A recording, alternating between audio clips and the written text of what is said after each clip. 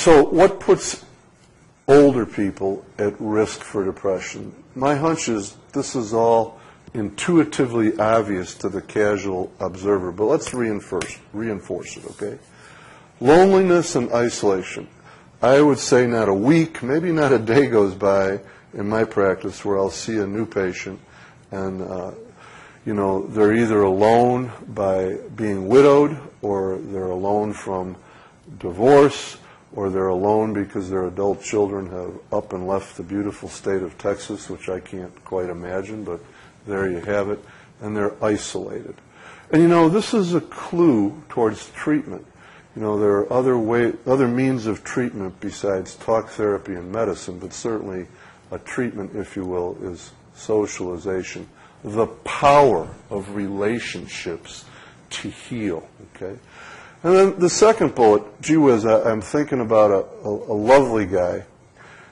He's an 80-year-old minister, very intact, but his congregation very politely and gently put him out to pasture. So he's retired. But thank goodness, he's a musician. And he was just playing up a storm until he got bumped aside by younger players.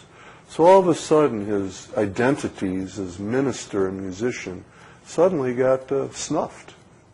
Okay. Number 3, again, goes without saying. I think everything is worse when we're physically sick or when we're disabled. And what do we know about aging? Well, as we get older, our hearing and our vision change. They're not what they used to be. Our ability to bounce back isn't what it used to be.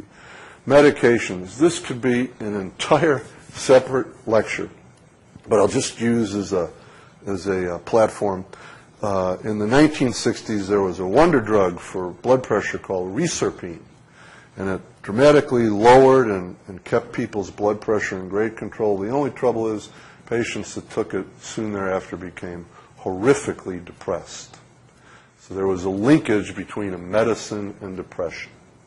And we know that there are classes of medicines that are notorious for playing havoc with our mental status, steroids in particular. And then loss. Isn't that really the challenge of aging? The leaves fall off the tree. We lose those that are important to us. I'm going to jump to the end. I saw a Vietnam veteran in his mid-60s. He'd been divorced a long time. I was actually treating him for PTSD and for depression, pretty unsuccessfully. And then, thank the sweet Lord, somebody gave him a lively puppy. And this guy changed dramatically. He was transformed. He was a different guy. And I thought, heck with medicine. I need to go down to the Humane Society and bring in some rescue pets. And he was well until some no good stole his dog.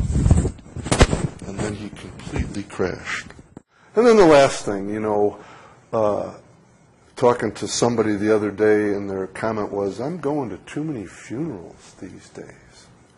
And I've been to a few at 58, and, I can hear the tom-toms of my mortality a little louder than I did before.